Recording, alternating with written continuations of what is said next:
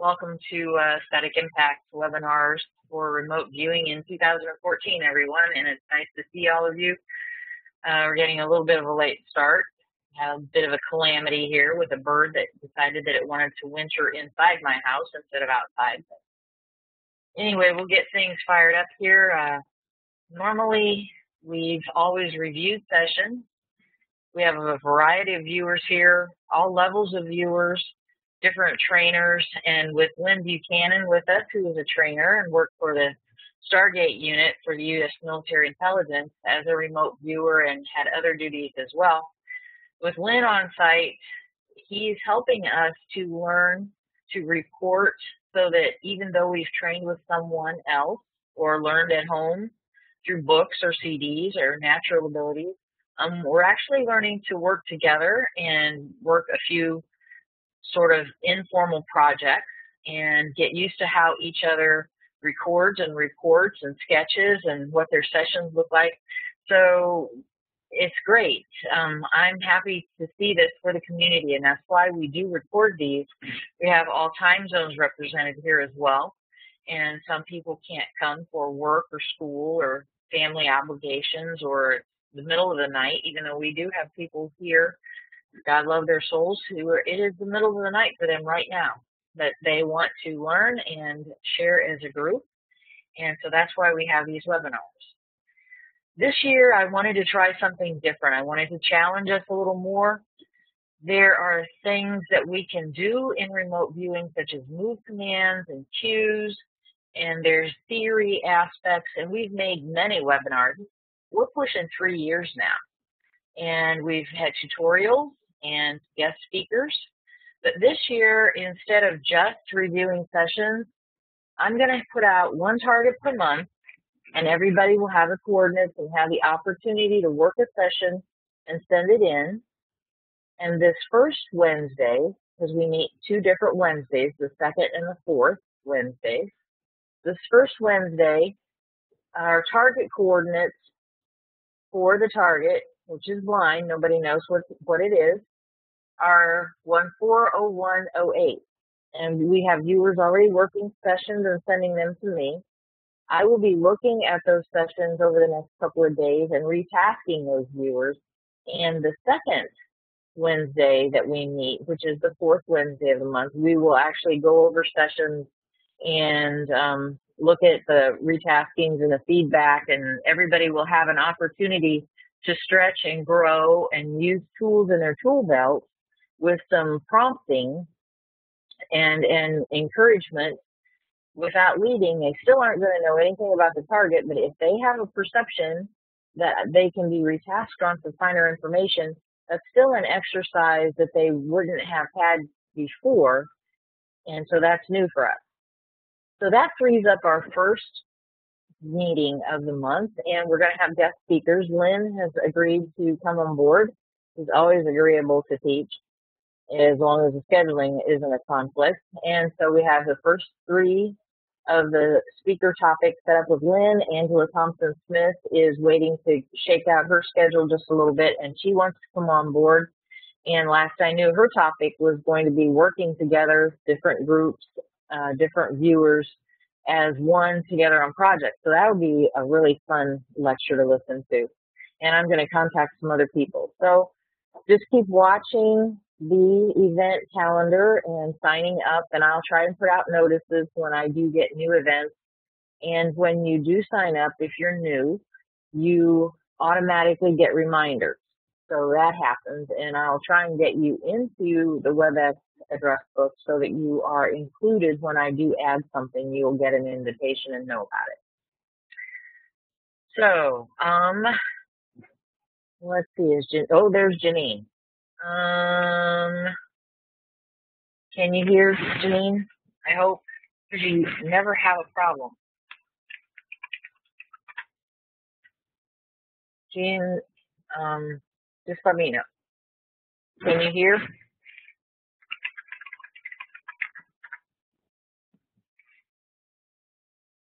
I know you're in, but can you hear? I hate to leave anybody behind. Okay. Oh, good. She can hear.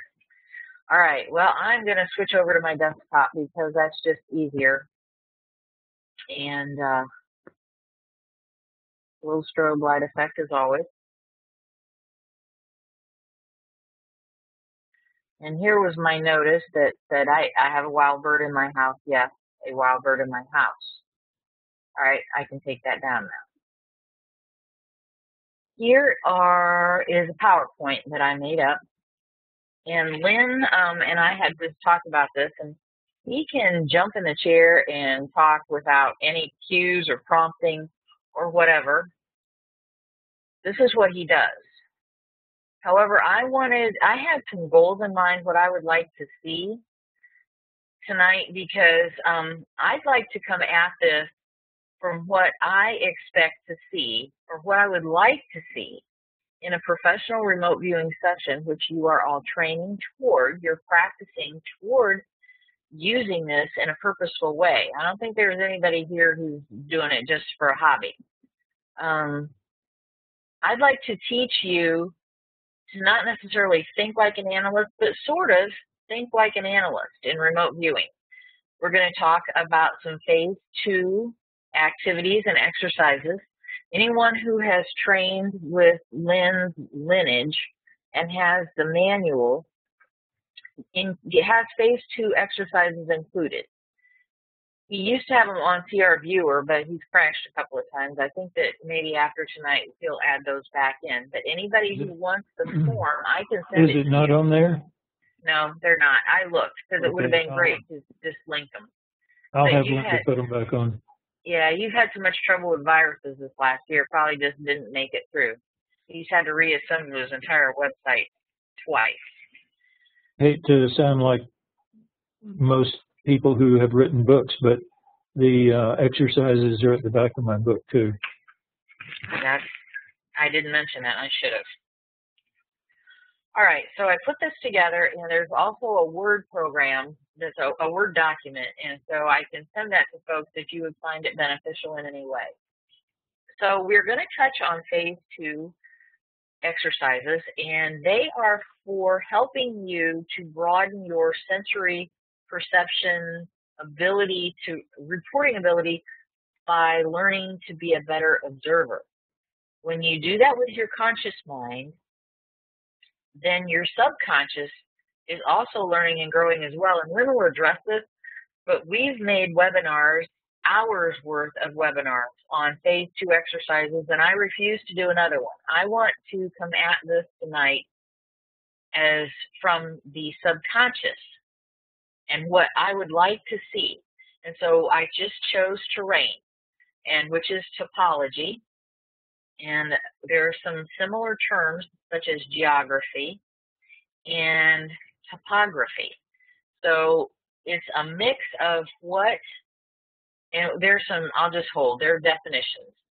And I've got maybe 5, hopefully not 10 minutes of things to say, and then I'll be turning it over to Lynn.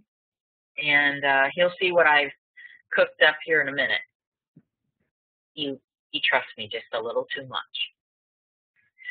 So, introduction. Here is the scenario. The blind tasking for a remote viewing session includes describing a location for decision-making purposes. Would the new business thrive here or there? Is the lost object here or there? Would crops grow better here or there? What kind of crops would thrive? Various phase 2 exercises, P2its, can increase the observational and reporting skills of the conscious mind, which carries over into the observational and reporting skills of the subconscious mind. There's a little typo there. These exercises are included with the manual, as I just mentioned. We'll be reviewing them today. As Lynn said, they are in his book, The Seventh Sense, which many of you own and have read, and have been included in several of the webinars that we've done, and you can find those by going through my website, which is Aesthetic Impact. The phase 2 exercises are conscious mind activity, and those can be done in your spare time. Our discussion today will focus on how to use the tools in your RV tool belt to improve your subconscious critical describing skills. I didn't say critical thinking skills, because thinking is, in this venue, a conscious mind activity. So I changed it up a little bit to critical describing skills, or what the expectation of effectively describing terrain or topography in a remote viewing session looks like. A lot of folks will say that when they describe a location, it's hilly or it's flat. Well, there's a lot more to a location than those two words. And to effectively be curious and describe them, you're the viewer, you're in charge of your session. But we don't want, and we'll address checklists, which are not good, but cues were made for the subconscious. And this isn't to get you to start making lists. This is to just give you a mindset of sort of maybe changing up the way you think. And once you learn to report, you'll just automatically start including those details. All right, terminology, terrain, this is right, and the references are at the end. I just either probably a dictionary online or Webster's. Terrain is used as a general term in physical geography referring to the lay of the land. This is usually expressed in terms of the elevation, slope, and orientation of terrain features. Terrain affects surface water flow and distribution. Over a large area, it can affect weather and climate patterns. And let me jump back in there, just so you know, those coordinates for that target did not have anything to do with this discussion that we're having today.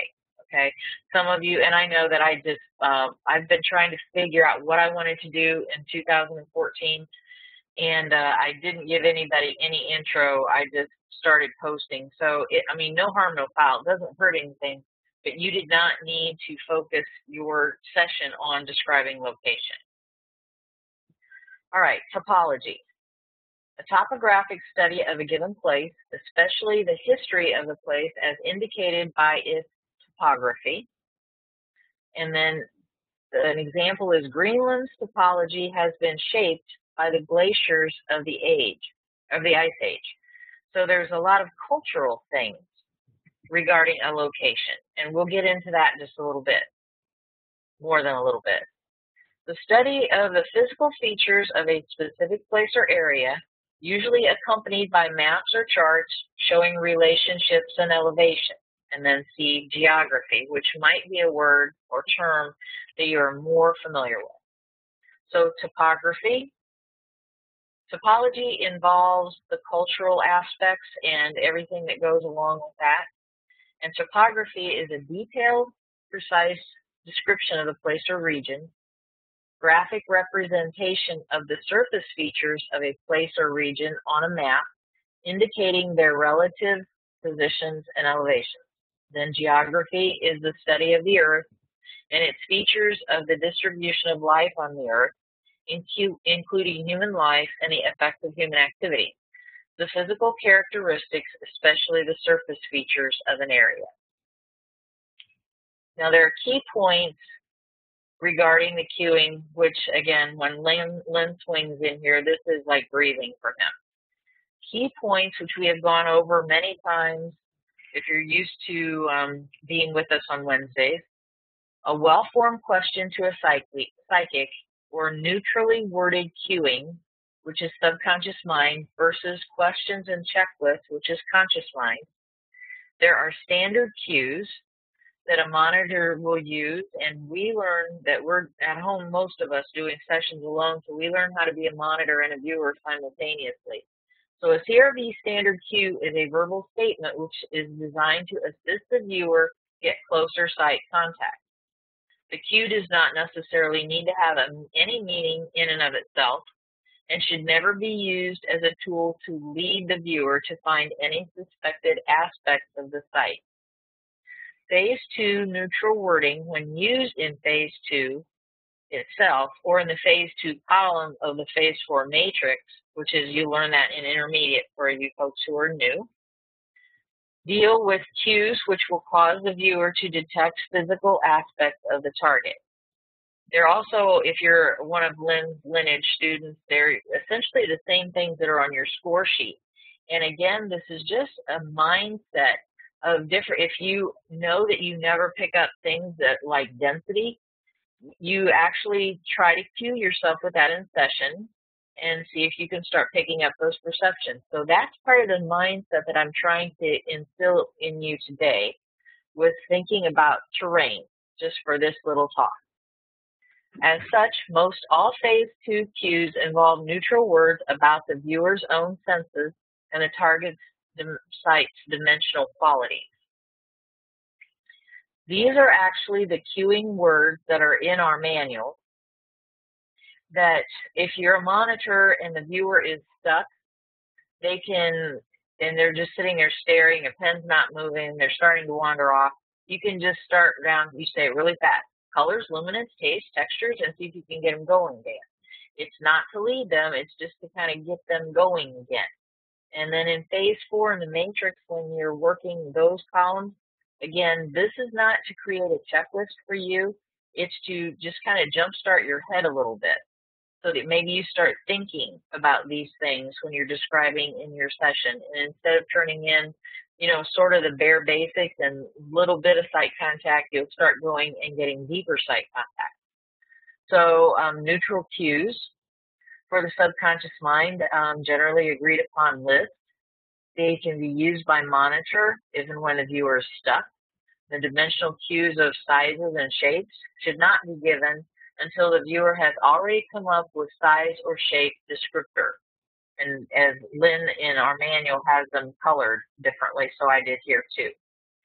My point in using them with you now is to form a beginning learner's mindset of what phase 2 perceptions are. If you don't have an understanding of what is necessary or expected in reporting, how would you know to report it? And this is an example of exercise 5 and how to do the phase to it. And that is when you work in phase 2, really in viewing, you create a list of descriptors down the left side of the page. When you see the feedback, you see that there's what an incomplete list we have made. What if we had perfect knowledge of the target so we could get all of the descriptors? Wouldn't that be great? Then the list we created would only be limited by our attention to details and our ability to notice what's right in front of us. Well, that's the purpose of this exercise, to increase ability to simply be more attentive. The exercise has 2 portions. Portion 1, you get out a target picture and a blank sheet of paper, and again, you are not remote viewing. At the top of the blank sheet, you write phase 2. You turn the target picture so you can see it. Then you list your descriptors, all the while having the picture there to look at. Remember to get descriptors for supposed temperatures, textures, smells, tastes, etc. Portion 2, when your list of descriptors is as complete as you can make it, find somebody who will look at the list and the picture to check out what you have written. Ask them to point out to you anything you missed. This exercise is a very revealing one in that it points up to you things which you were looking straight at and missed. Because of this, it causes you to be more attentive next time. Don't worry, the next time you will miss something else, and then having had it pointed out to you, will become even more aware. As many times as you practice this exercise, you will probably never get so attentive that you will see everything, but you will become more attentive. The good thing is that this exercise isn't only for CRV, but improves your attention span for the other aspects of your life as well. The following pictures have many similarities. Their locations are nowhere near each other. In a moment, we will discuss how to develop the tools in your RV tool belt using the neutrally worded cues to explore a target. And again, it's more like thinking, like if I were describing this, what is important or more than flat and hilly. Discussing the tools are meant to increase your comfort zone, not to create ritualistic or crutch-like dependence by asking questions by using checklists. Let's clarify so you can learn how to get the most out of your RV session. Asking questions using checklists is a conscious mind activity.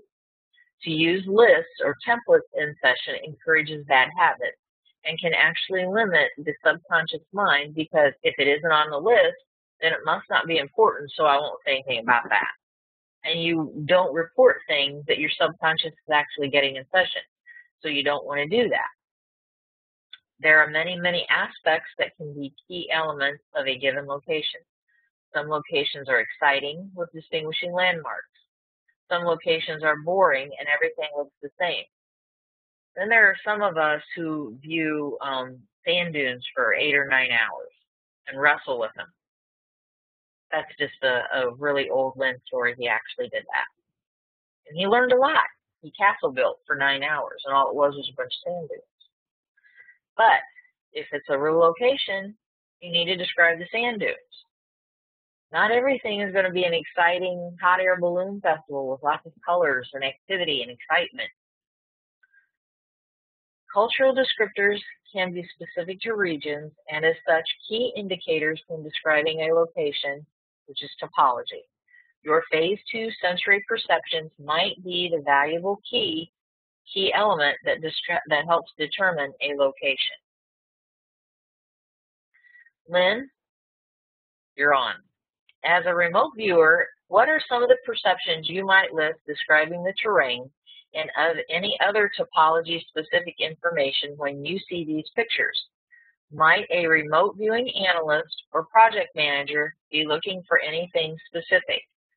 So I do have, you don't have to answer it directly. I have 4 pictures I'm just going to show folks. And then I have the Word document, which I just sat last night and grabbed pictures off the net. And we can talk about them, not talk about them. But I think that when you start mixing in whatever you wanted to teach us tonight with some of the pictures, it'll just give you something to work with, more or less. All right, here's a picture. And, gee, I tried in my PowerPoint programs that I got to make notes at the bottom, but I see they didn't show up. So this is actually cranberry harvesting in Massachusetts.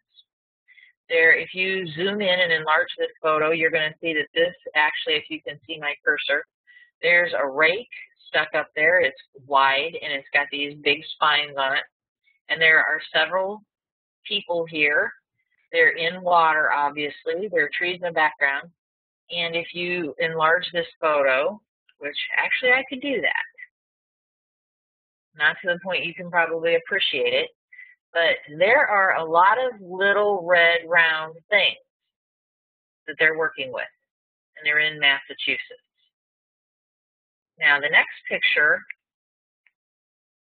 a little quick happy here. Here's another a lone gentleman. There's a lot of steep looking terrain in the background, a lot of foliage as well, similar. He's working with a similar rake, large wooden rake with tines on it. And if you enlarge this, and if you were reporting sensories, he's also raking a lot of little round red things. He's harvesting coffee in Hawaii. Now, if you were to use various tools in your tool belt and you are needing to describe a location, Massachusetts and Hawaii are very different. Here's some cute folks. Panda parent and I assumption on my part, that's bad, and baby, looking really cute, sitting amongst the eucalyptus, probably having a little snack or lunch. Don't know that for sure, but they do like to eat eucalyptus. And I know that eucalyptus plants are not native to Ohio. It does look like they're growing. They could be transplanted here and in a habitat. But let's just say that they are in their native habitat. So let's say they're in China or Mongolia or east, very, very east of where I'm sitting. Now we've got this critter. He's also black and white and has a nice soft coat. I haven't petted one, but it looks really soft. And he's got all kind of little spiky things around him as well. This is a West Appalachia skunk. And when you look at this photo, you have to think, what sensories would you maybe use if you were to cue yourself or give yourself a move command to mentally do what at this target that might help you broaden your reporting ability, which again would help with learning about the location. And then here are the references. So that means we're finished with this. And I have much of the same here in a Word program, but that way I just thought I could send it if anybody wanted it. I don't think I tweaked it much. Most of the content is the same. But Lynn, I have just a bunch of pictures now all over the globe, and I didn't know if it would help you to have something to look at. If you could just include in whatever you had to say, what would you be looking for in a professional session, which everybody's training toward, to describe this location and topology? Okay. Can you hear me? Yeah. Yes, you're great. You had said earlier, might the analyst or somebody be looking for something specific? They're always looking for something specific. You never know what. I'm leading you. Yes, I am. And so, as an analyst, what would I be looking for is different from if I were viewing. Right. What would I be looking for in this? Okay. Right. If you were reporting this as Lynn Buchanan, as either a viewer or an analyst, what would you be looking for that would be distinctive to this location? Because some of these folks just might say snowy mountains. Okay, I'm done. Yeah, that's the problem. And I've got a little thing prepared, so let me just start on mine rather than answering questions right now. Okay. Okay. Remote viewing has some things that seem to contradict each other, but we have tools that make them not contradict each other. One is, like a picture like this, your job as a remote viewer is to completely describe everything in this picture, everything around this picture, everything that's not in the picture, and all that. And so you're supposed to describe everything. Obviously, you're not going to be able to do that. Another thing that seems to contradict that is that your subconscious mind has to stay in charge. And so in a session, when you're doing a session, you can't stop and ask yourself a question because that puts your conscious mind in charge of the session. So as a remote viewer, you're kind of stuck between a rock and a hard place. You aren't getting something. You've described, okay, it's cold and all that, or it's mountainous and hilly, and then you get stuck. You're not supposed to stop and cue yourself. If you have a monitor, the monitor can pop in and say temperatures, smells, taste, textures, and all that, and that kicks your subconscious mind into perceiving things. Leave the picture up if you would. Okay, I was going to put those cues up next to it. Do you want me to do that? No. Yeah, you can. Okay. I'm getting there. Sorry. Okay. There we go. Anyway, in the military, we had it actually pretty good as remote viewers because the military has one thing in abundance, and that is people. And, we were able to have, we were able to have monitors with our sessions who could always sit there, and as soon as we stalled or had a hard time, they would say, luminance, taste, textures, smells, and so on. And so they would do our conscious mind thinking for us, which is actually the ideal situation in a remote viewing session. The remote viewer works on the subconscious level. The monitor pops in anytime any conscious stuff is needed. The problem is nowadays, that most of y'all are working without monitors. You don't have monitors. It's great if you can have a buddy system, you know, with some other viewers. But generally in your practice sessions, you don't have monitors. So in a session, you can have this list that Teresa is providing you and have it sitting over to the side where you're not looking at it, you're not working with it and all that during session. And then whenever you stall and you're not getting anything, glance over to that real quick and you look over very quickly and it says, and your eye catches textures. Ah, now then you go back into viewing and you've had that one little flash of a cue, but you're still working with the subconscious. And you say, oh, textures, well, powdery, rough, there's furry feel, there's scratchy feel and all this and so on. And then you go ahead and describe everything that you can get that way. And then you say, well, I'm not getting anything else. As quickly as possible, you glance over and you say, ambiance, ooh, oh, outdoors, it's big, it's open, it's wide, and so on. And so you can use this list that Teresa is going to provide you as a surrogate monitor. That way you don't have to stop your session. You don't have to stop your viewing and say, let's see, what else could I go after? Oh, yeah, I could go after, what is the ambiance here? The minute you do that, you've taken yourself out of the session, okay?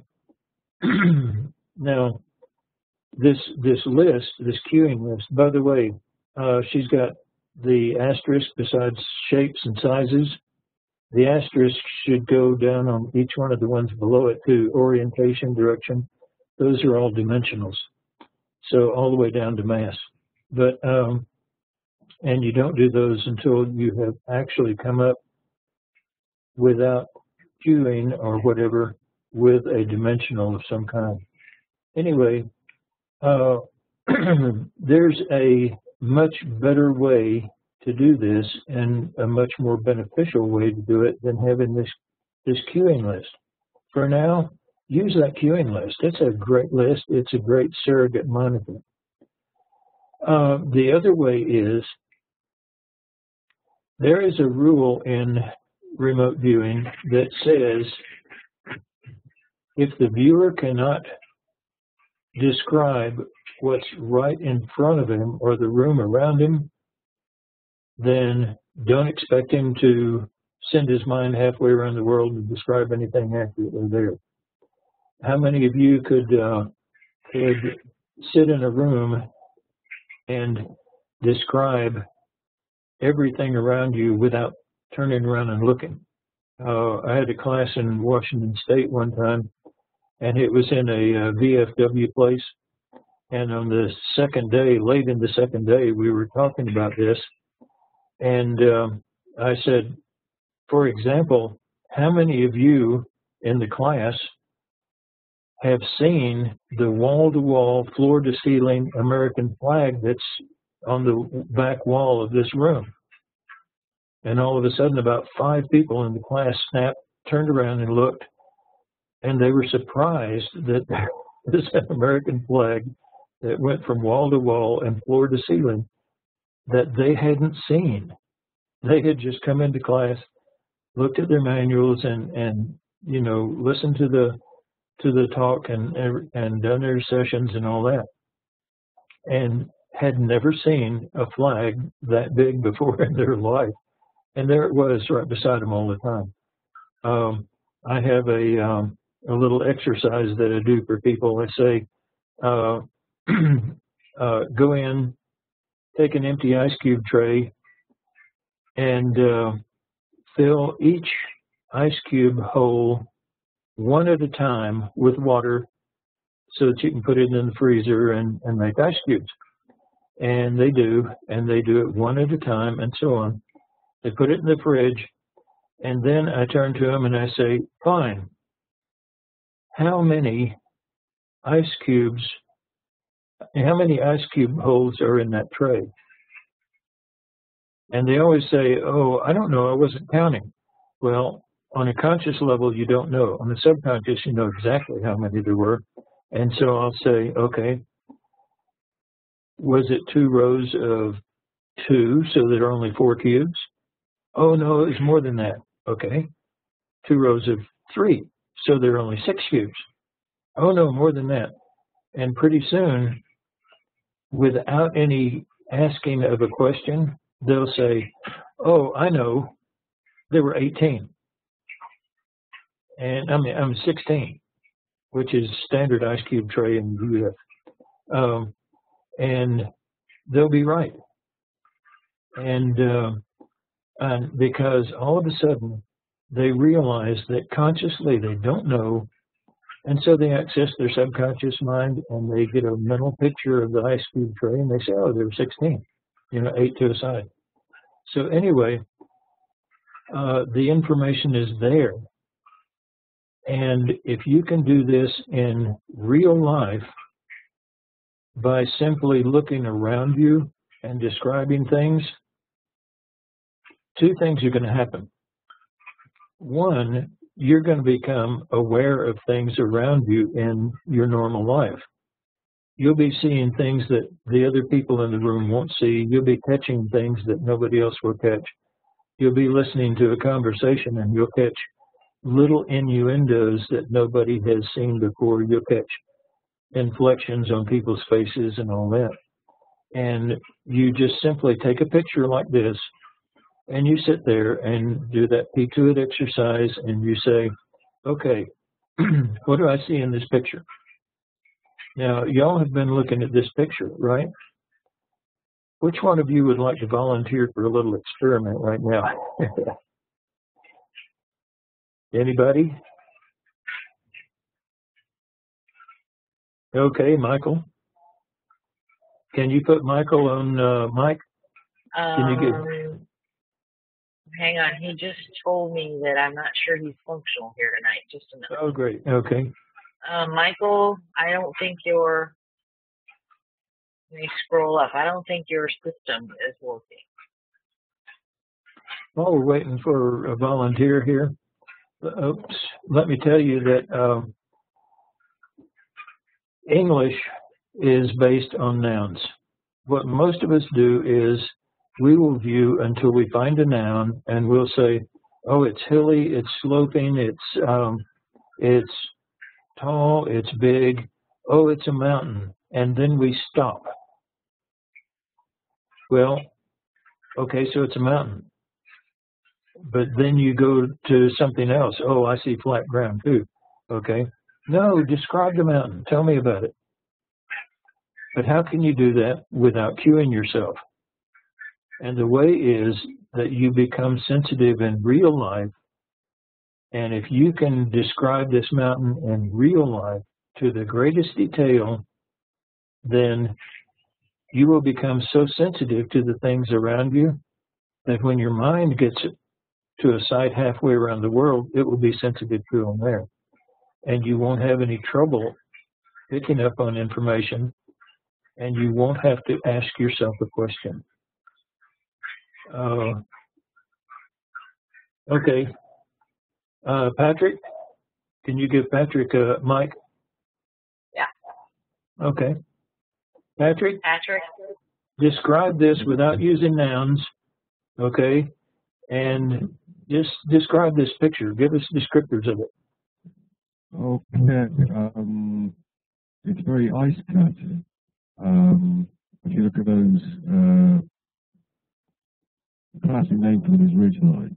Okay. Can you back away from the mic a little bit? You're really hard to understand. It's overmodulating. How's that? Is that better? Now then, maybe a little bit closer. Can't hear you now. How's that? Is that better? yeah, go ahead and give it a go. Okay. Give it a go, yeah. Well, I guess if I was doing feelings, then obviously the Parameters, that would be cold. Describe everything in the picture. Okay. Vegetation, lichen, moss. Okay, now vegetation is a noun, okay? Okay then. Okay, but you said vegetation, okay? There's all kinds of vegetation. Absolutely. Yeah, go ahead.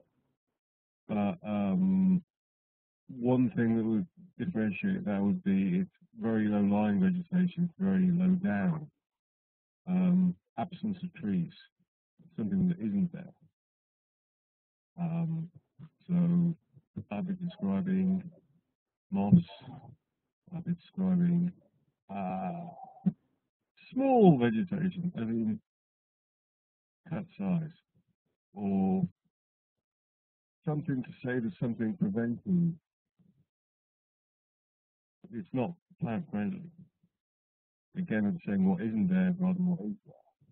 So it gives, if something's not there that people expect.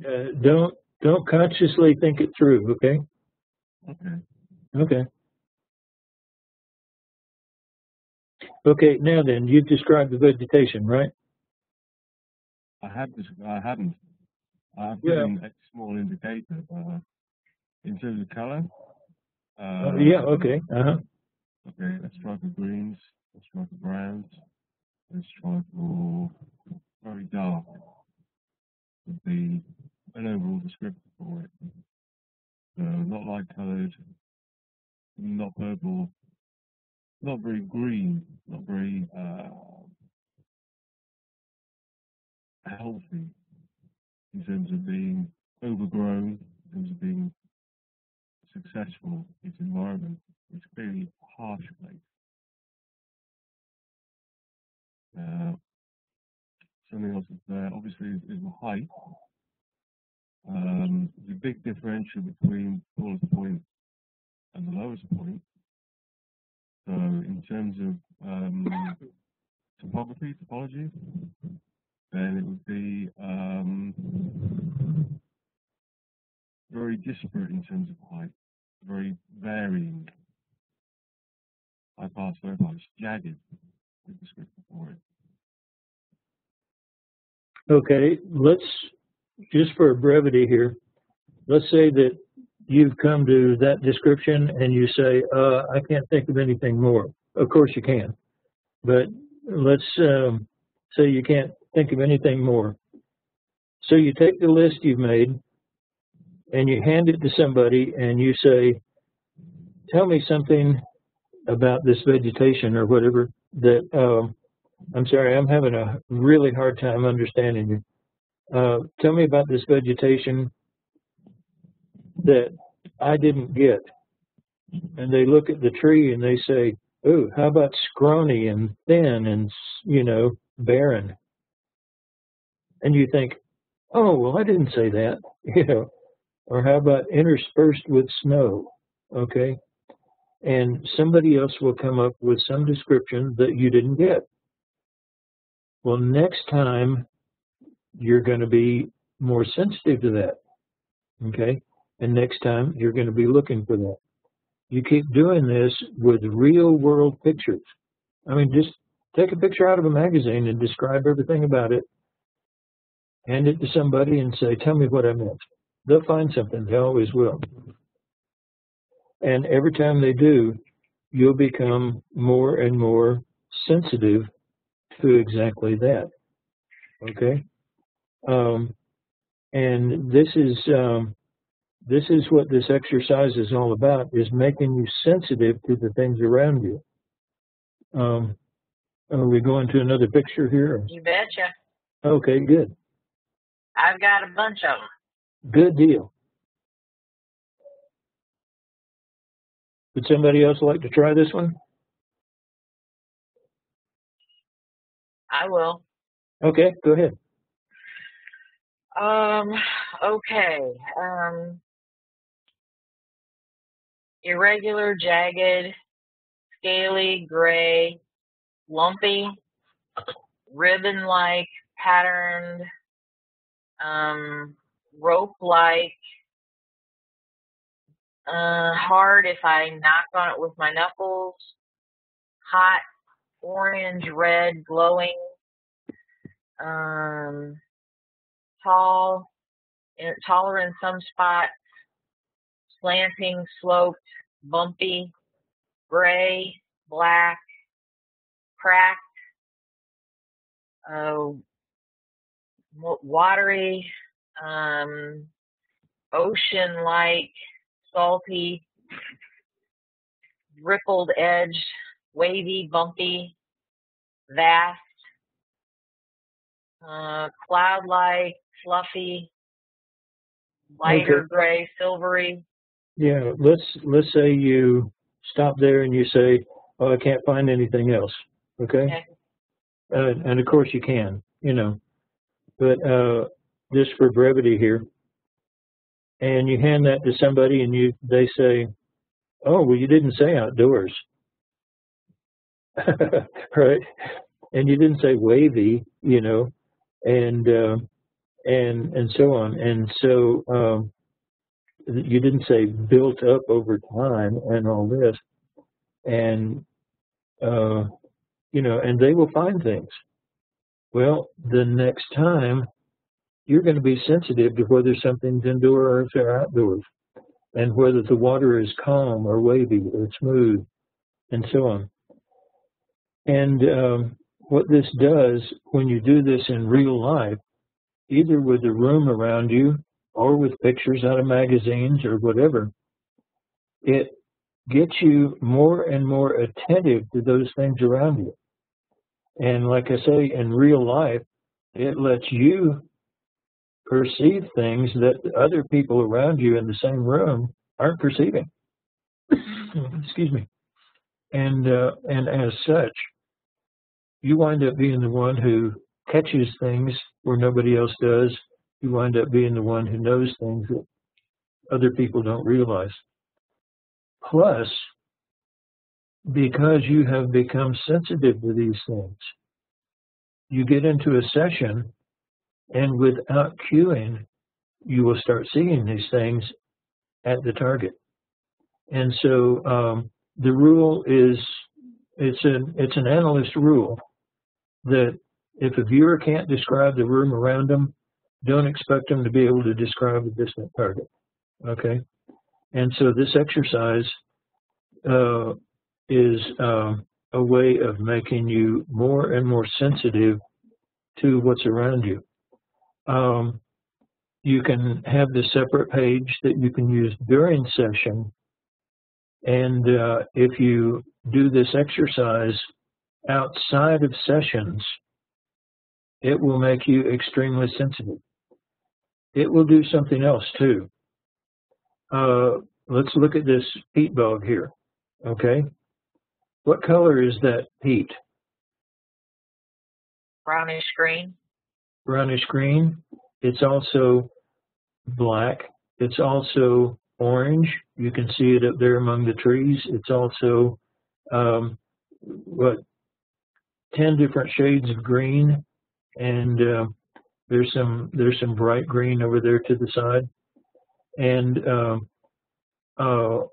I had a fantastic artist in a class I had, and we were doing this exercise, and I said, okay, everybody in the class, I said, describe that wall. And it was just a wall of the training room. And the official color of the paint on the wall is desert sand. It's a light beige white. And one person said it's beige. Another one said it's white.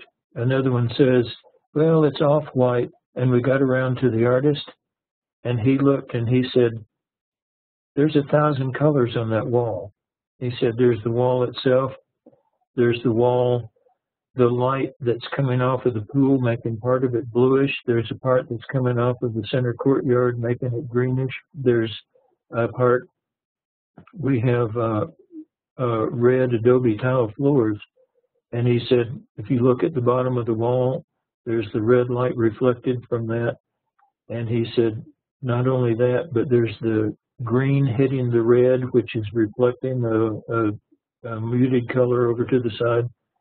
And he could actually name all of those colors. And doing this exercise will also increase your vocabulary. And it's not a remote viewing rule, it's a real rule that the words that you are capable of using describe the limit of your ability to think. So as you increase your vocabulary, you increase your ability to think. And so doing this exercise will also help you in that manner too. I chose a peat bog because it might have some distinctive features. Do you want to touch on that possibly? You betcha. Now then, we're talking about terrains tonight, right? We're trying to. We finally get around to terrains. Okay. When most viewers, especially beginning viewers, will come to a noun, and that's where they quit describing that. They say, "Oh, okay, it's flat, it's land, it's flat, and it's grassy," and then they move on to something else. Okay, they may get land, which is a noun. They may get one or two descriptors, but then they move on because in their mind, they're satisfied that it's land. One of the targets that we have for really, really advanced viewers is a bus parking lot. It's a picture of a bus parking lot. And each of the buses in this parking lot, it's a school bus parking lot, and it's for like 20 different schools around a huge metropolitan area. And so each of these buses is slightly different. And they say, okay, there are a lot of things here. Oh, they're man-made, they're mechanical, and somebody might say, okay, these are big, square, long, hold a lot of people. I think it's a bus. And we say, fine. We give them actual in-session feedback, and we say, you're absolutely right. The target is a bus. And by that time, they will have said, there are lots of them. We say, okay, one of those buses is our target. Describe it so well that we can pick it out from all the other buses here. Okay. Now, the things that Teresa started out with, I could just imagine some of y'all saying, we're supposed to do that. With this training and with these exercises, you can do that. Okay. And it makes it get very easy for you to describe this. Like you say on this is land, this is flat, it's watery. And you move on, okay?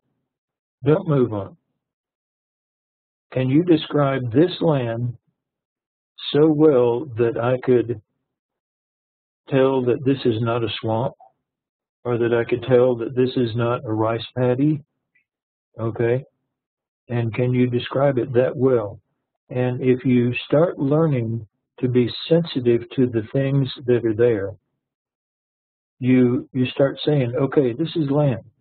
Now, you know, a move command, let's say there's one where the mountain's in the distance, like that first one, and the monitor would say, okay, move to, you know, move 5 miles to the front, okay?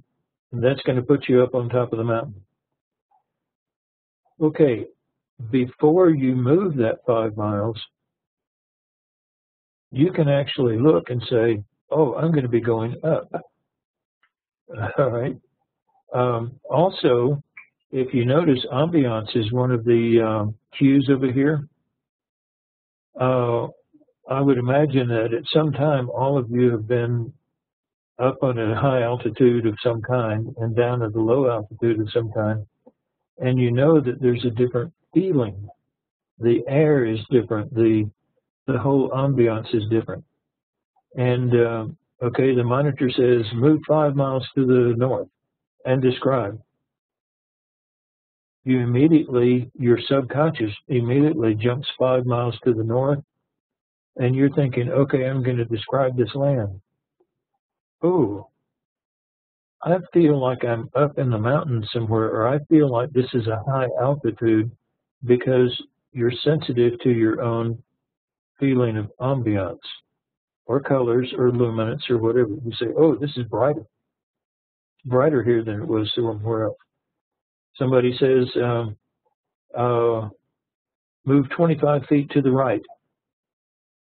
Oh, I'm indoors now, because you pick up on the indoors feeling.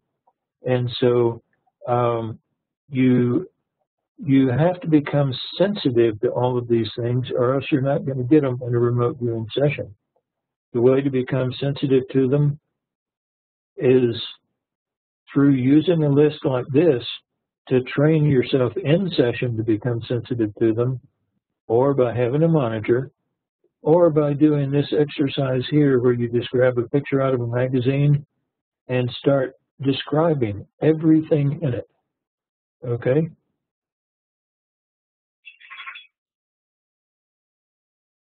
And there's more I had to say, but right at this point, I'd like to ask if anybody has any questions about what I've said so far.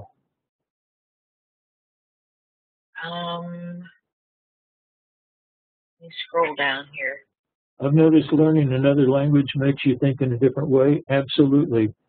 And it also makes you think in nuances. You know, they always say things don't translate well, and that's because one language has a nuance that others. And in a remote viewing session, if you speak multiple languages, what you'll find is that you'll come to a descriptor and all of a sudden a word from another language pops in, because it's telling you that the language of English, let's say, does not have the specific word for that, but there's a slight nuance, okay? And so the word from the other language comes in, and that's perfectly good. And if you're analyst, if you're doing actual work, you know, operational work, and your analyst doesn't understand that foreign word, then it's the analyst's job to look it up. It's not your job. You can explain it to them, but it's not your job. It's the analyst's job to look it up.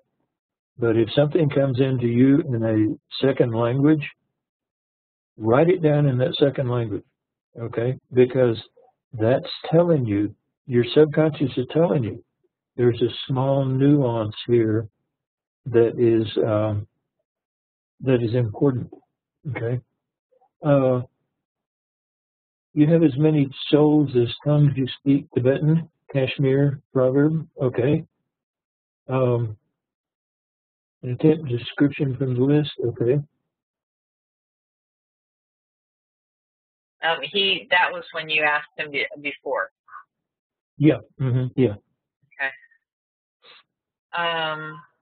So here is another picture in South America this time.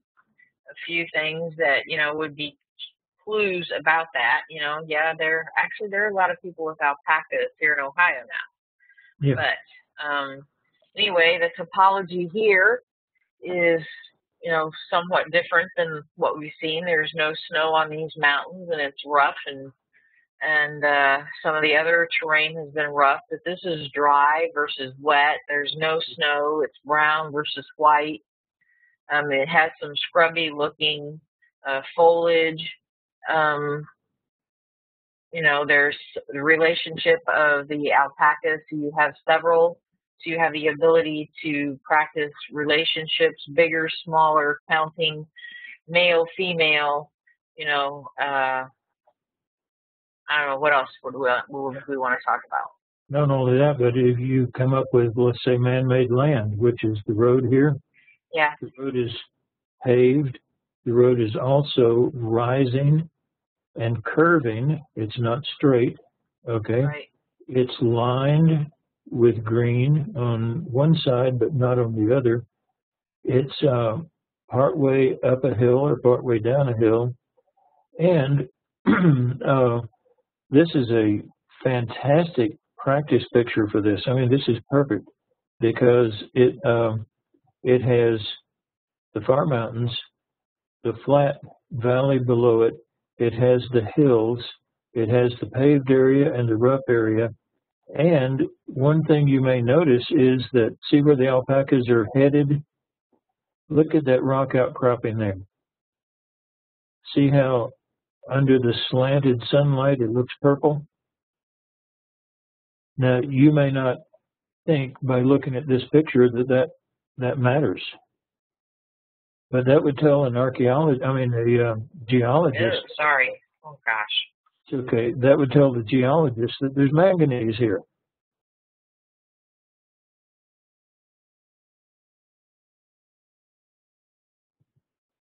You could also move to the land, pick up a handful, and describe. Okay, you could describe the vegetation that's there. It's sparse. You having computer problems? All I'm trying to do is zoom in on that photo. It keeps sending me back up to the first one. I know. Why don't you just leave it full size there and? All right. Normal size. Yeah, I was going to zoom in so they could see the manganese. Yeah, well, you see that purple rock over to the right side. Yeah, I know. And you could get the texture, you could get the angle. Boy, your computer is. No, I'll give up. I had it at least a little bit bigger. Let me get it back to 120, and then I'll go back to that photo, and I won't touch it again. All right.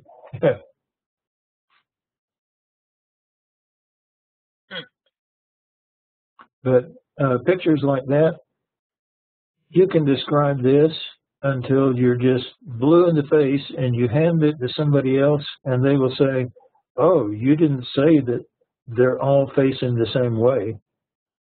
Oh, yeah, you didn't say that that the flatland is green. Okay, you didn't say that there's haze that's bluish. Okay, you didn't say that there's a flat square over between this mountain and the one to the right, a flat shiny square area. Okay, and so they will find things that you didn't see, even though you were looking straight at it and studying the picture. And what happens is the next picture you study, you're going to be more sensitive to these things. Rice paddy, oh yeah. This is a good picture too. I had a good teacher. This is actually a target. And, a remote viewing target. And I don't know how many people will get the water, the land, and all that, and stair steps, and even draw the stair steps. And they'll say, there's a building or something like that. And not describe the roof, not describe the fact that the building has no walls, and miss things like that. But that's understandable. But if you do this practice like this, not just with pictures in magazines, but shoot, the room around you. You're driving along. You're driving to work in the morning. Look over somewhere along the way. Look over at a building. Look away from it, and in your mind, totally describe that building. The next morning, when you're driving by it, see if you got anything right, see if you missed anything, and so on. And what you're trying to do is make yourself more sensitive to your surroundings. If you can describe the room around you, then I'll trust you to send your mind halfway around the world and describe a room there. Go ahead. We have a question from Michael. Linda asked one a couple of minutes ago too. Said we were doing a great job. She really appreciates it. Finds it very inspiring, and she's wondering why on the Denali photo we didn't get into immensity, openness, sharpness, the peaks, or sponginess, life form, scimitar shape like the horns. Yeah, I think Patrick was going to get into things like that, but I kind of cut him off short just for brevity. Yeah, and I said we're just getting warmed up. Yeah. And then, and thank you for, it's nice to know we're inspiring. Michael is asking, which should you work on first in a session, the overall ambiance and descriptions of a target, then move to specific aspects like the bios, or basically from the wide view to the details, or from the details out? So do you have any thoughts on that? Or because we don't want to do a template, you know, but. Absolutely, I do. Okay. Your subconscious knows not only what's important about a target, but what's important about the tasking of the target. When you pop into a session, which is generally at the point of the AI, what you start noticing first is what you should put first. Okay? What hits you the biggest? That's where you start. And so you say, oh, it's in front of me. You write the AI, it's in front of me. You write down the emotion that gives you. Oh, that's a surprise. You dump the emotion, but you keep the building, or you keep whatever it is in front of you. And then you say, the thing in front of me is, and you start giving details about it. Then when you run out of those, you look around. This is the big secret that's not really a secret about remote viewing, is that when you have that AI, you have put yourself at the target. You don't really have to get rules and regulations after that. Just look around you and just start describing what you get. When you get into stage 4, there is a matrix where you put, okay, in front of me in the dimensional column. And then you go describing what's in front of you. Okay. Then you say, oh, over to the right, there's something red. So you move to the red and you describe what's in the red and all that. So in stage 4, you will start zeroing in on something, describing it completely, moving, describing something else completely, and so on. In stage 2 and 3, you're just hitting everything at random. It's called winking about the site. But when you get into stage 4, that's when we can answer this question that Michael asked. What you should you work on first? Once you get into stage 4, whatever hits you the hardest, okay? And then you will start picking up things around that, and you go to each one, describe it, describe it, describe it. Doing a thorough mapping and description of a computer circuit board. One of those chips may be the main chip that the customer wants, and you describe that chip, but then you have to tell how that chip is hooked up. And so then you spread out to the other chips. You describe each one. Oh, this one's square. No, this other one is long and thin, and so on. And so the main answer is whatever hits you first, that's what you go with first. I hope that helped. Move to specific aspects like the bios, okay, alpacas and so on. Yeah, let's say on that one with the alpacas, somebody wants to know where a missing person is, okay, and you get there. There are mountains everywhere in the world. There are valleys everywhere in the world. There are roads everywhere in the world. But what's going to probably hit you first about that one is the alpacas, because you cut it down, and that sort of narrows out the North Pole, the South Pole, and places like that, the middle of the ocean or whatever out on the ship. and that those alpacas may stand out because those are the detail that will answer the tasker's question, and so they'll pop out at you first. So you say, there's a bio. Oh, okay, describe the bio. Now, to tell the tasker there's a biological here, how's he going to know that it's four-legged, it's very long-necked, okay? And now you've described a giraffe, okay? It has a curled tail. You're still, you know, a giraffe. Very soft fur. Giraffes don't have soft fur, I don't think. And, you know, it's small and so on. And so then you start giving the descriptors, and in the descriptors, the information will come out to the analyst saying, okay, this is not Africa, this is not, you know, this is not downtown New York City, this is whatever.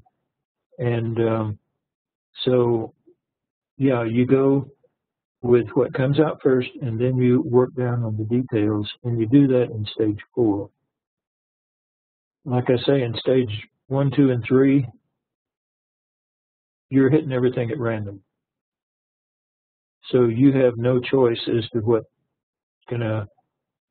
you're gonna do or the way you're gonna work it. It's just whatever hits you, you write it down and keep moving. I tell my students that when you get the phase 4 matrix, it's like now all of a sudden you have the entire stage. If you were like in a play, you now have the entire stage to move about, and it's not that you're not in control with the first 3 phases, but in phase, because you can, while you're learning, you can still chase details when you're in the first 3 stages. But once you get to stage 4, I think you're really into whatever you want to explore, you know? That's right, yeah. And whatever you get curious about, you know, you say, oh, there's something red over there, and you can just blow it off. But you say, oh, there's something green over on this other side. I wonder what that is. And you'll go describe it, okay? Yeah, if y'all haven't had intermediate training to get stage 4, I always tell my students that stage 4 is like opening the gates and letting the horses run free, because all of a sudden you are free in that session, and you can just, like Teresa said, you can view the entire stage, you can view everything there. Now here's another farmer. You could open the gate and let the horse radishes run free. Yeah. Yeah, so here we have, there was that one little red dot in the right patty was a biological. I'll call him a farmer. And here's another farmland. It looks a lot different than the last farmland, which was wet. Yep. And so how would you go about describing this land? Okay, what most people are going to come up with is there's land, it's flat, it's sandy, it's malleable, it's not hard, okay? It's, there's green here, okay? Describe the green. Oh, well, the green is in rows. Look at that. And the green is big leaf, okay? When people normally describe that there's grass at a site, they don't describe the grass. That first, not the first picture, but the one with the koala bears? Yeah. Did you notice that there are 2 different types of grass in that picture? I was mostly just for the talk focusing on the eucalyptus. Yeah, well, I don't think that's eucalyptus. Well, there are actually 3 different types. Eucalyptus is a tree. Those may be baby trees, I'm not sure. I can cheat. The picture said eucalyptus too.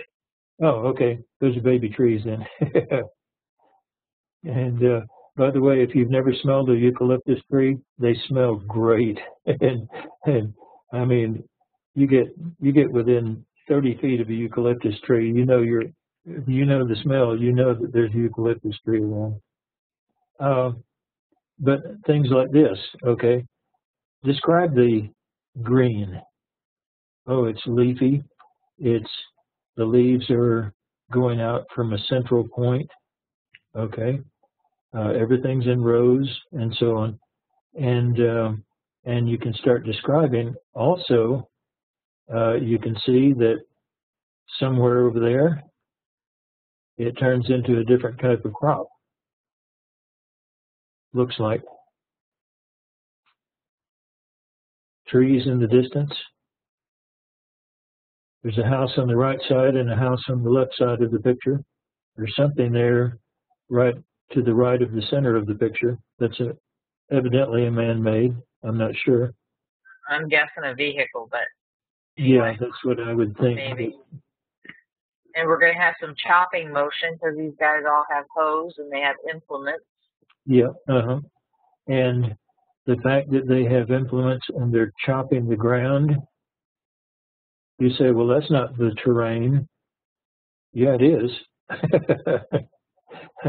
You're not going to stand there with a hoe and chop on rock, you know, and you might stand there with an axe and chop on rock if you're gem hunting. But generally in gem hunting, you're not working on flat ground, you know, whatever. And okay, there's a biological there, chopping with a tool. Describe the tool, okay?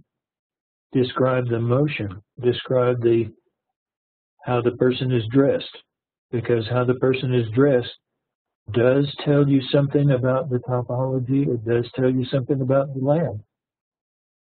If this were a glacier, he wouldn't be there in a cut-off T-shirt, you know, in cut-offs and T-shirt. And so all of these things, when you say describe the land, all of these things will fit in as they apply to the land. And you're talking about terrain, don't just say there's land, it's flat, and then move on to something else.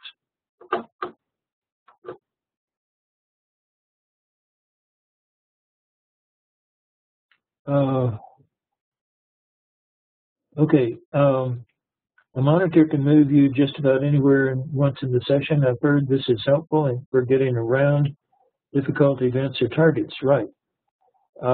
Is there any way to do this when you're on your own, when you are your own monitor? Yeah, this is one of the problems. I have that virtual monitor that you can put on a computer and it will give you move commands and it will give you the cues just like a monitor would. The problem is that Microsoft keeps changing their operating system and making outmoded, you know, making the old software so it doesn't work. The thing doesn't work in Windows 7. I seriously doubt it works in Windows 8. And I just haven't reprogrammed it, knowing that when I get it working for Windows 8, they'll come out with Windows, oops, we're sorry. And, you know, Sahara Desert, look at this.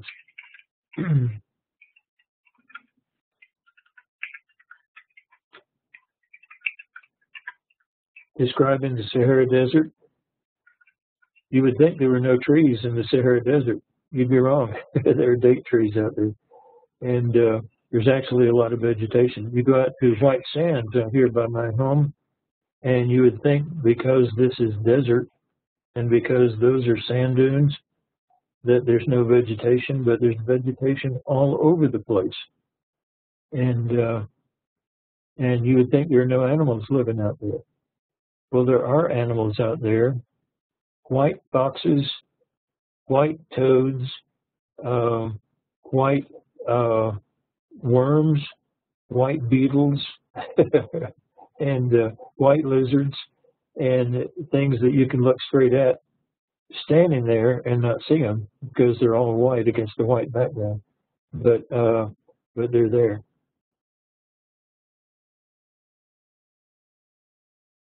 And so anybody want to take a stab at this looks like a very simple picture. Anybody want to take a stab at it, at describing it?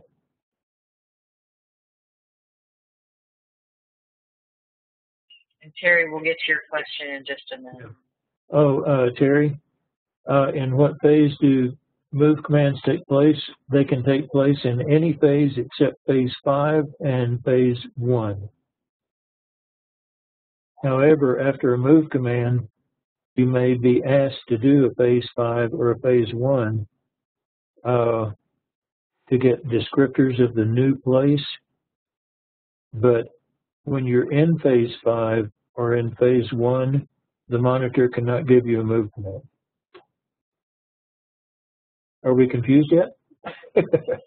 And when you do give yourself a move command, you've moved away from the target, so you need to, a lot of folks will write at the top of every page, move to the assigned target and describe. And you need to do that after you've given yourself a move command if you've moved away from the target. Yeah. You need to return to the target. Also, there's something to be said for in basic, you're learning a lot of stuff, but you're also, I think, crippled by structure because, frankly, a lot of people are coming in now. They already have some knowledge of remote viewing, and their subconsciouses are raring to go. And they're getting all kinds of advanced information, conceptual and stuff, and learning structure. And so they're trying to get it all down and learn it.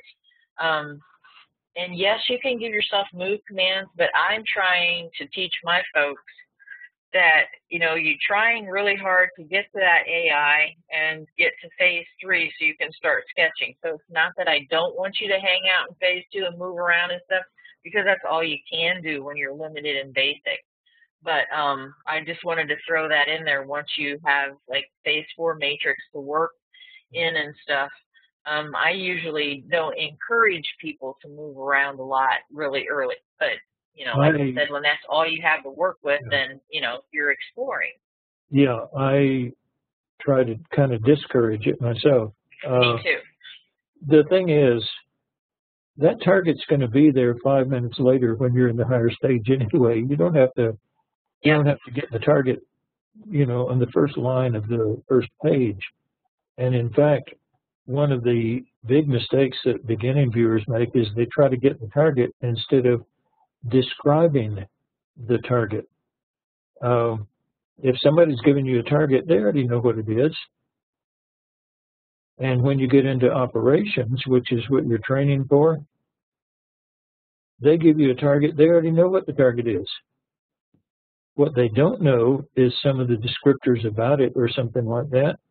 And so they're after details. They're not after you to identify what it is. We had a general come in, and he had a picture, a satellite picture of a building in a foreign country. And one of the viewers did a 1-hour session and came back and told him the target is a building. And we never saw that general again, The general wanted a full description of the building, but he wanted a full description of what's inside the building.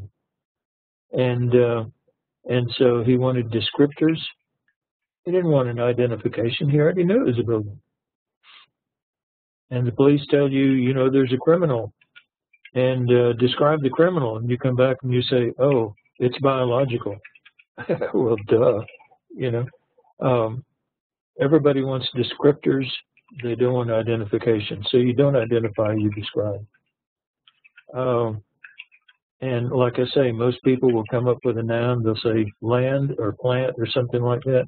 They'll give 1 or 2 descriptors and move on, when you should stay and describe it as well as you can. Neat picture.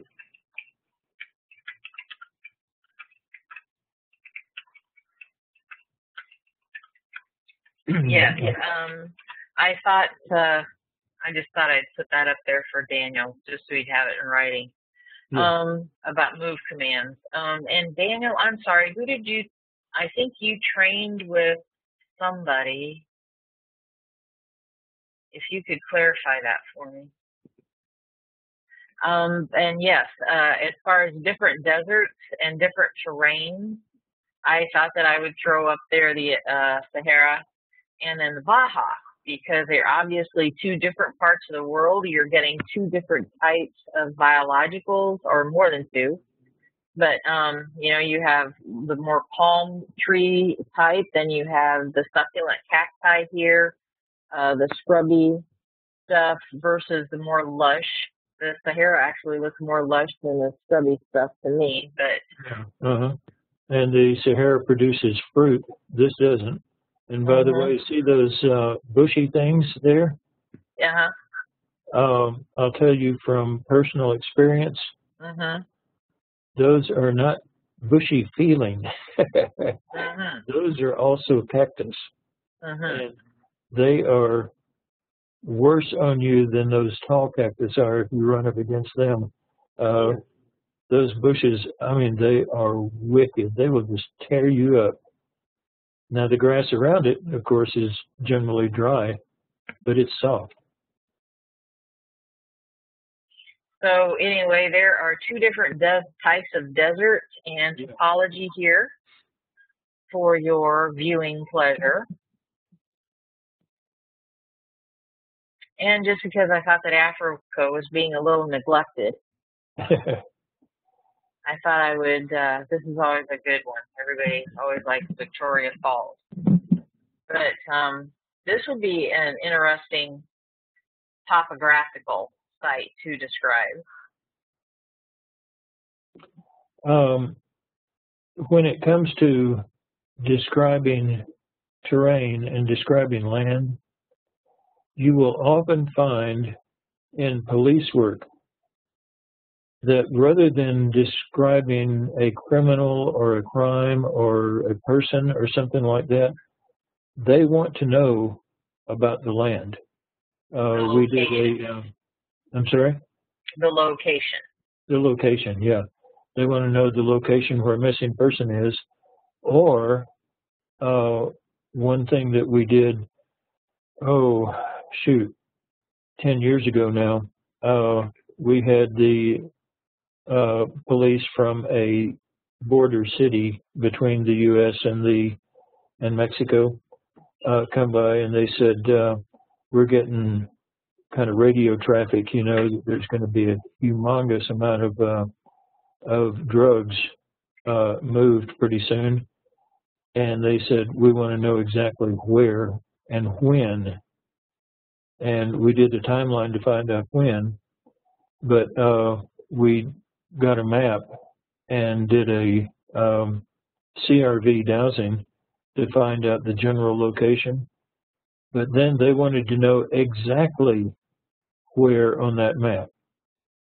And so that required a full description of the exact area where the drugs were going to come across the border. We gave that and gave the time, and that police department had DEA agents and local police agents hiding in the bushes, and sure enough, right at that specific time, right at that exact place that we had described, we didn't know where it was. We just knew a general area on the map. But from our description, they knew exactly where along that area the place was. They had the people there. The drugs came across the border. They got every bit of them. They got all the people that were running them and all that.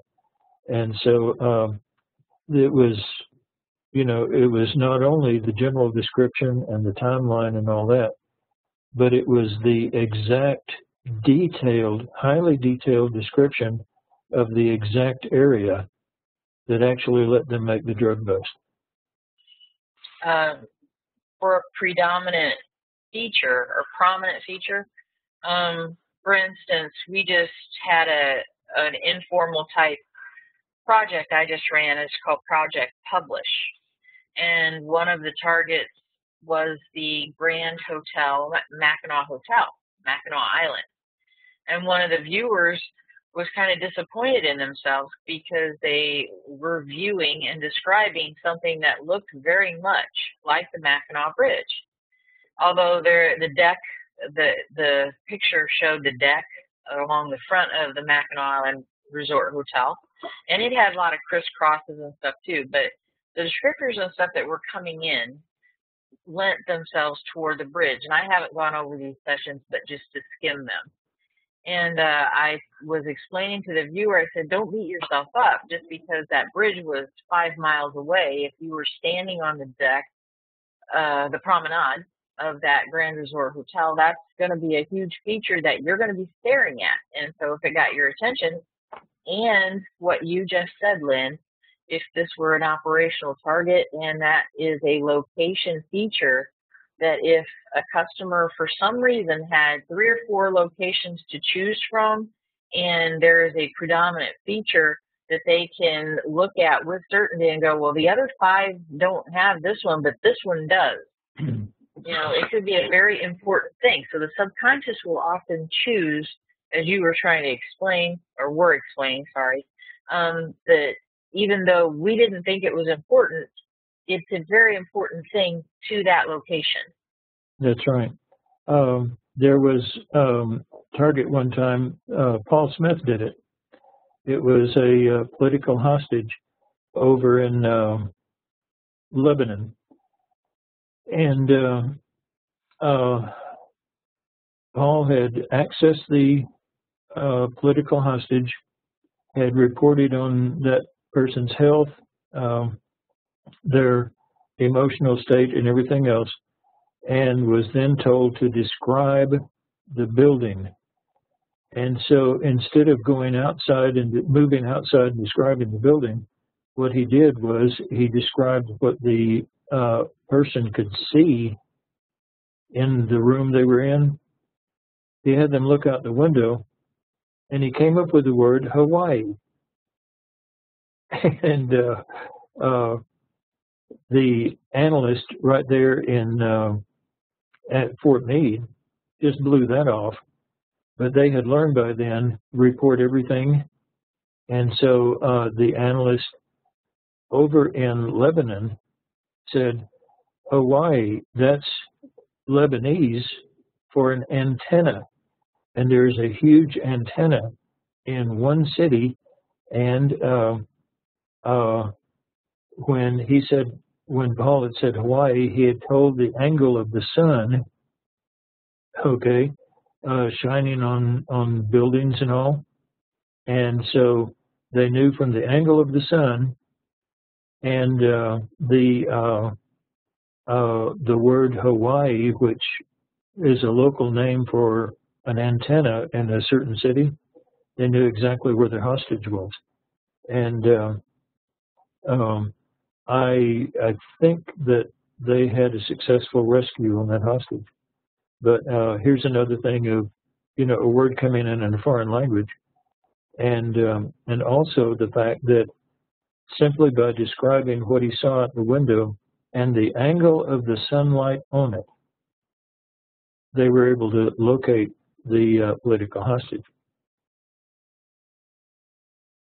So it's these details are very, very important. They really are. Boy, how would you like to go swimming there? It's just St. Patty's Day. No biggie. Yeah.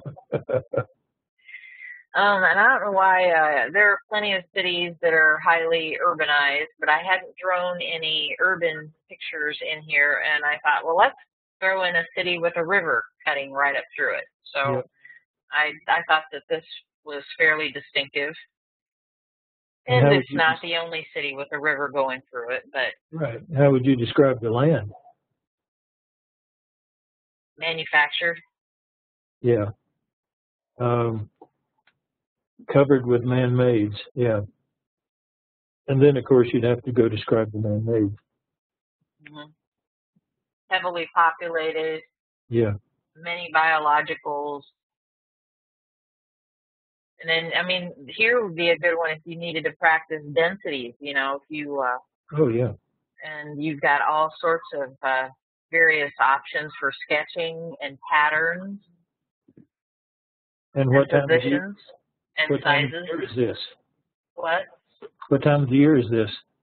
St. Patrick's Day. I know, March. in March. March.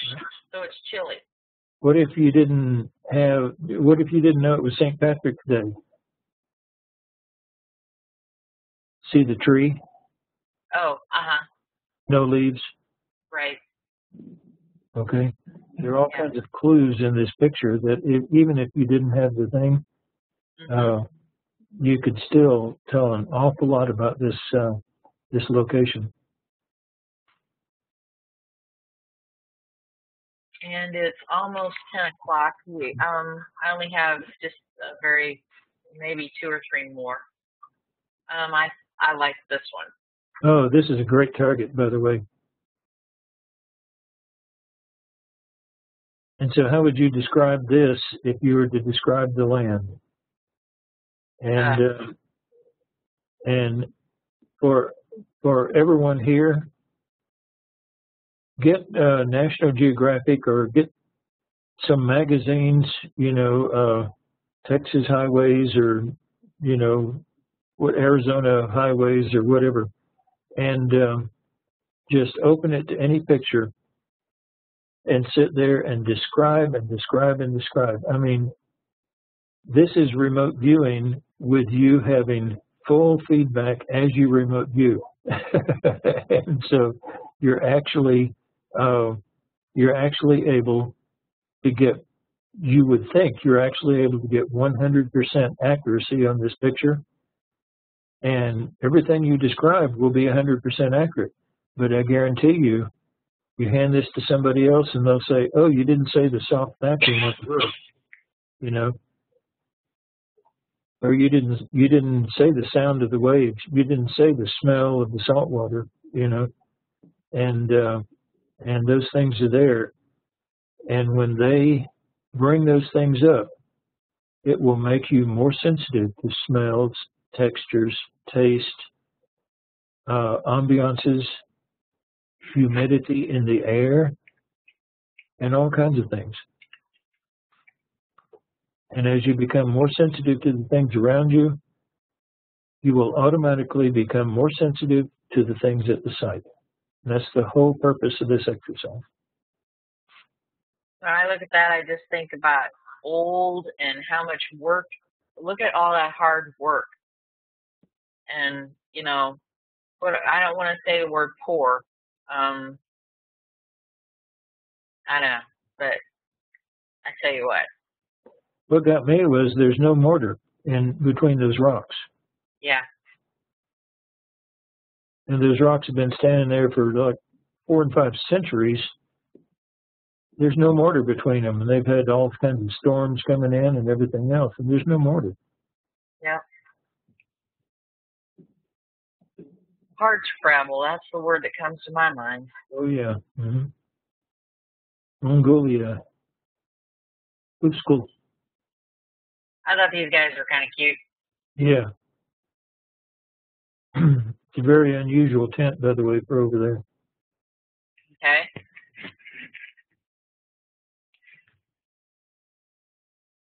It's not a yurt. Do they have yurts there? No, yeah, they have yurts there, but that's not a yurt. That's a tent. Right. This looks like a teepee. Yeah, it's probably a shelter for the herdsmen. Yeah. It's not where anybody would live. Yeah. I don't think that the reindeer probably get to live in it. No, but look at the ground. I mean, we have a saying out here in the desert. The best way to describe the area we live in is miles and miles of nothing but miles and miles. And it's a pretty accurate description. And here's our little, there you go. Now you can talk about the eucalyptus and the grass. And this isn't the one then. There was another picture that had grass all in front. Maybe it was the skunk, I don't know. But there it is. Yeah. The 2 different types of grass. You've got over there on the right side a broadleaf grass. Right. Yeah. The rest of it is long spike-leafed grass. Yeah. And that's the last one. I could have kept going for hours. I thought, and it's 10 o'clock and we started late, so I guess it's not too bad. I feel there's a lot of places that I didn't put in that I feel like I left them out. Yeah. But anyway, that's what I have. If you want to be a more accurate and a better remote viewer, this little exercise will, just drive you toward being a better remote viewer. And that is, you simply pull up a picture, or you walk into your own living room, and those pictures on the wall that have been there your whole time, and you haven't seen them in in a year because you take them for granted. Start becoming conscious of them, and as you train this with your conscious mind, your subconscious will become aware of everything around you. And if it becomes aware of everything around you, it'll change your life. But it'll also make you a much, much better viewer. And it's a very simple exercise. It's not hard. One of the things that is so hard to impress on students is you don't have to do a session to practice your remote viewing. You have 2 minutes. Do a couple of videograms. You have no minutes at all, but you're walking from one room to the other. Notice the change in ambiance. Notice the change in the lighting and the change in the smell. Notice the change in the feel and the temperature. You're doing your remote viewing. Okay? You're doing your practice, and you're making yourself a better remote viewer because you're becoming sensitive to the things around you. And then we'll send your mind halfway around the world, and you'll be sensitive to them there too. Okay. I think we're going to need to wrap this up. Thanks everyone for coming and for asking your good questions. Hopefully that you found this helpful. Next time we do one of our discussions, it will be in a month, the second Wednesday in February, and we're going to be doing pretty much the same thing. And tonight I grabbed terrain, and the next time we're going to talk about buildings. I just grabbed that out of midair, and we'll talk about how to describe a building, because the sessions that I'm seeing, again, barely touch on any descriptors, and I think that once you start thinking about how a building looks and what it's made of and how it feels and such, I think we'll have another good discussion. So yeah, I hope so anyway. Thank you, Lynn. Go ahead. This is no promise for anything very soon because it's going to take me quite a while, I'm afraid. But if I can get the virtual monitor program to where it runs on Windows 7 and 8, then I'll send a copy to Teresa, and you can just download them from her site. Oh, thanks. Okay, well, and with that, good night, everybody, and we'll see you in a couple of weeks. And send me your sessions. I'll get you retapped, and there are a couple of you here that we need to get set up as far as manual review and get you rolling. So I will be emailing you soon, hopefully tonight, after I do bird inspection. You sent that poor bird out into the cold. Yeah. That's cruel. I know. Well, actually, it's pretty ambient here today. We had a high of 22. Oh, man. But I know. I honestly, when I went out to my car after work, it felt warm. You realize that's 40 degrees below my freezing point. I know. Well, it was like 30 and 40 below here with the wind the last couple of days. Yeah. So anyway, good night, everybody, and we'll see you in a couple of weeks. Good night, and thank you for being here. You're welcome.